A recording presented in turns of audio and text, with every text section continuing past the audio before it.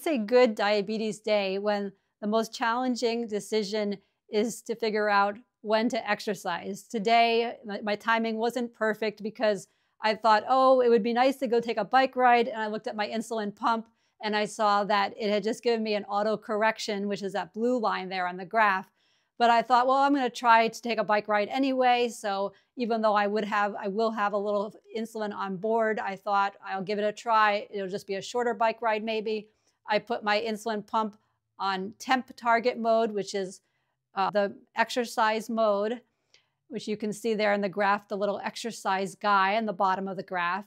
And then I did an errand, and then I got ready for my bike ride. I took a bike ride, and you see that downward slope in the graph. That was my blood sugar going down from the exercise. And then I got home from this quick exercise, this quick bike ride, and it did say alert before low.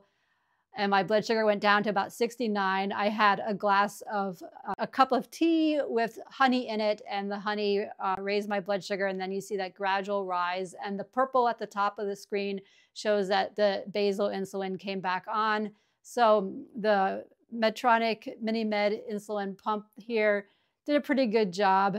Normally, if I want to take a bike ride, I try to time it for when I do not have any insulin on board, because it is so much easier to bike ride with no insulin on board, because I don't get that steep drop off.